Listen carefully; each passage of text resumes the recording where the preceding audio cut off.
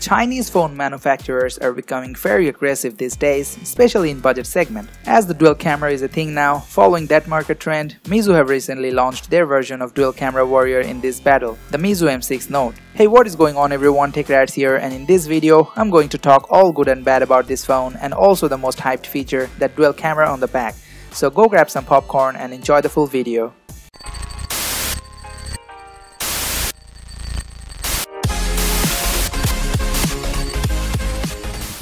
Before jumping into the video, I'm about to hit 1000 subscribers. Please subscribe to my channel guys and help me to reach that number.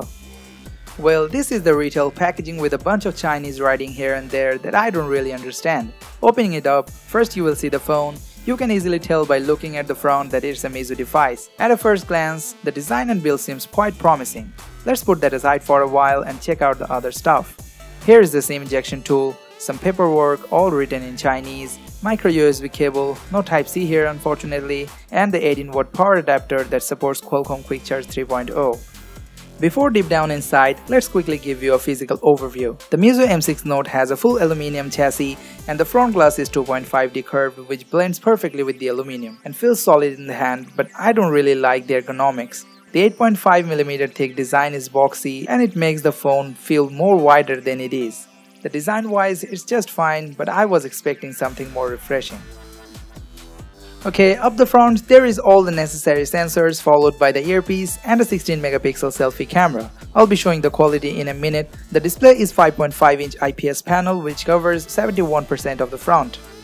And on the lower side, the fingerprint sensor is embedded in this only button. Speed-wise, it's fast and works in any direction as you can see, but you have to press the button every time you want to unlock the phone. It's a bit annoying. Moving towards the right, it has the power button just below the volume rocker. On the left, the hybrid SIM slot that accepts either 2 nano SIM or single SIM and a micro SD card slot up to 256GB. And up top, only the secondary microphone, and on the bottom, the 3.5mm jack, primary microphone, micro USB port for fast charging, and a speaker that gets very loud. And on the back, the phone's most highlighted features is dual camera setup alongside the dual tone quad LED flash. So build quality wise, this phone checks pretty much all the boxes, but I still prefer its bigger rival Mi A1 in terms of ergonomics. Talking about that display, it has got 5.5-inch Full HD IPS panel with a pixel density of 403 pixels per inch. Color and contrast is good enough to let you enjoy your multimedia, touch latency is very minimal, and with a 450 nits of brightness, the display is visible outdoor too, but in direct sunlight, you may find it a bit hard to see. Honestly, this is not the best display I have seen so far, but don't forget that you are paying just $185 for the device. Now, it's time to talk about the most appealing feature of this device, the dual camera on the back. Though it's their first attempt to take part in this dual camera game, Meizu took it pretty seriously. They used the bigger 12-megapixel f1.9 Sony IMX362 sensor and the smaller 5-megapixel f2.0 OmniVision sensor to capture better dynamic range, dual portrait, background blur, and they also claim to reduce noise in the dark with dual multi-frame noise reduction technology, they say. Well, I know all those fancy marketing terms, but to be honest, it really takes some great pictures in decent lighting. Especially combined with the optimized camera software, pictures seem to have good dynamic range, colors are punchy, and portrait mode also works great. But in low light, it still suffers just like any other mid-budget phones. Inside the camera app, you have a bunch of shooting modes too, slow motion, panorama, and even the pro shooting mode to control everything manually.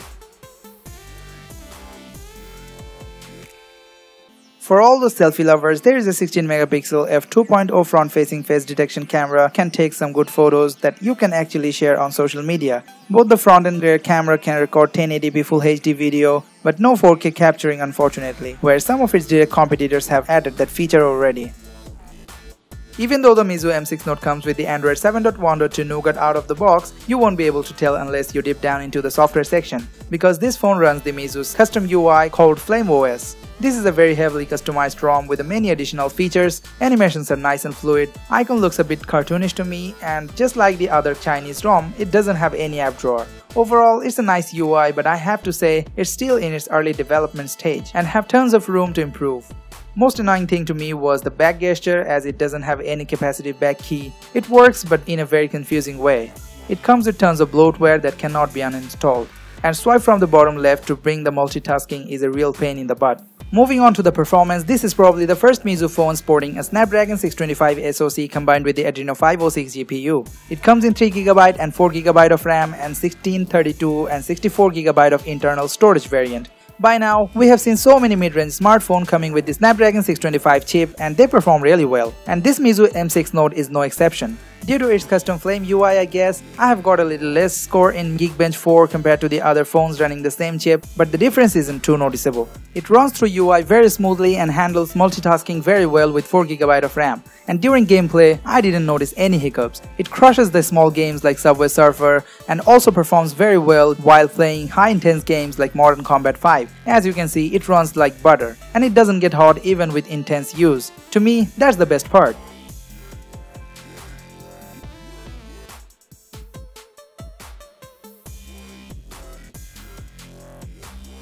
But nothing matters if the device fails to provide enough juice to run those features. Don't worry, Meizu doesn't disappoint us here. With a whopping 4000 mAh battery inside, this phone is a beast in terms of battery life. It can get you through 2 days easily if you are an average user, and even if you are an intense user like me, you will find it hard to kill the battery in a single day. As it supports fast charge up to 18W with the included adapter, it takes about 1 hour and 45 minutes to be fully charged, so no complaint here.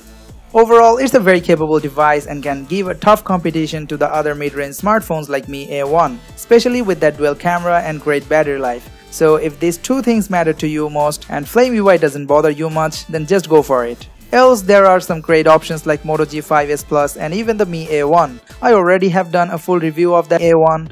I'll be giving the link in the description in case you were interested.